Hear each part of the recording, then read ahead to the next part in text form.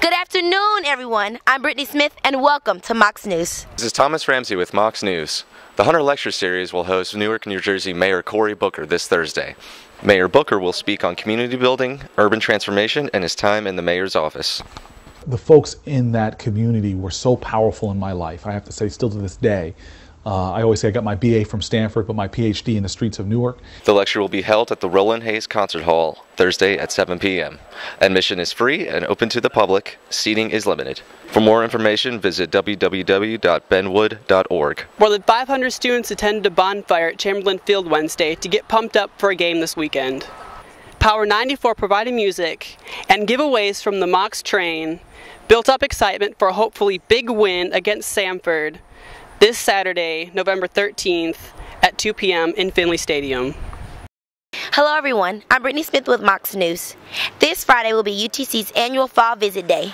This program is sponsored by Admissions for prospective students and their families. They will venture on a campus tour, attend academic department fairs, student organizational fairs, as well as open house with Residence Life. This crowd is expected to be the largest at UTC, with 1,600 students attending. Hello UTC Mocs, I'm Donnie Swift with your weather report. Yesterday we saw record high temperatures. We saw a high of 77 degrees, and that's very rare at this time of year in the month of November. Usually we would see temperatures in the low to mid 60s. So let's go into your forecast and let's see how long will these warm temperatures stay around. As we go into your forecast, Friday we're looking at a high of 74 degrees with a low of 41 degrees under beautiful sunny skies. And then Saturday is UTC Mocs versus Samford. We're looking at a high of 72 degrees with a low of 45 degrees on a beautiful sunny sky. So basically that's a great way to start off your weekend. Enjoy that game that day. But then we have a big change as we're looking at showers in your forecast for Sunday, Monday, and Tuesday. These showers are going to stick around.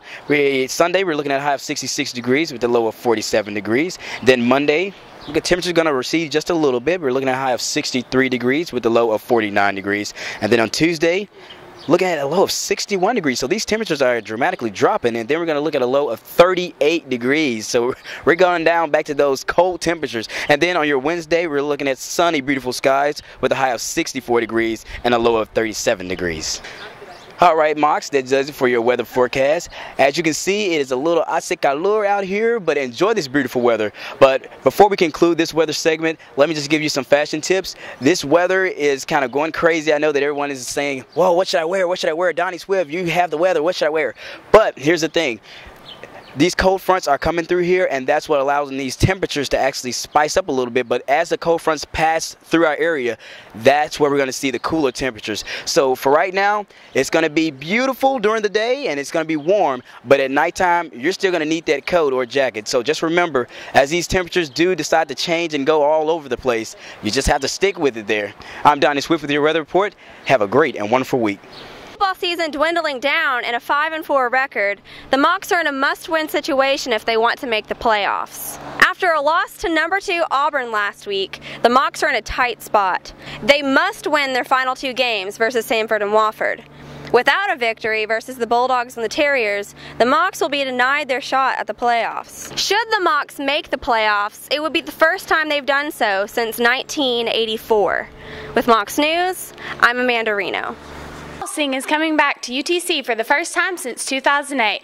I'm Emily Kulik, and you're watching Mocs News. The UTC Chamber Singers are hosting All Sync Tuesday, November 16th at the UC Auditorium, where sororities and fraternities will compete. The show starts at 8. Tickets are on sale in the UC by the stairs leading to the 3rd floor. They start at $3 now and $5 at the door. All right, everyone, that's all we have for Mocs News today. Thank you so much for watching us. Remember, you can also see us on Comcast Channel 3, Facebook, and MocsNews.com.